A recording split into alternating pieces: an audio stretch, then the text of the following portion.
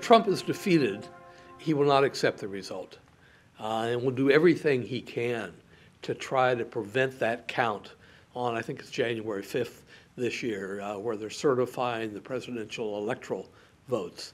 The difference between 2024 and 2020 is that he's not president.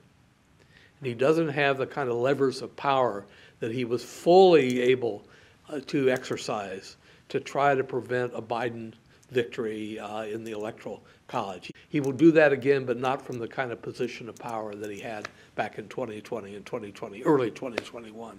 If Trump is elected, what we will find is colossal change. I've referred to it in other interviews as burning down the house, in effect. And so voters, I think, are faced with a situation where they can either vote for the status quo with some incremental changes to it, but pretty much the same as the Biden administration, versus really radical changes at the national level, particularly if Trump is in control or the Republicans are in control of the Senate and the House.